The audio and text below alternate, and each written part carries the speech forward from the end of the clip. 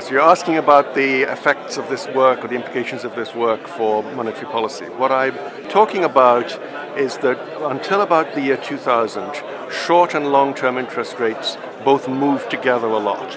Since 2000, it seems that at daily frequency, short-term interest rates and long-term interest rates have co-moved more than ever.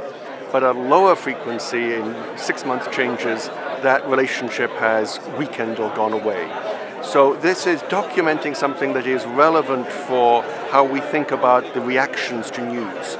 It's very common for central banks to look at the immediate effect of a particular announcement on asset prices.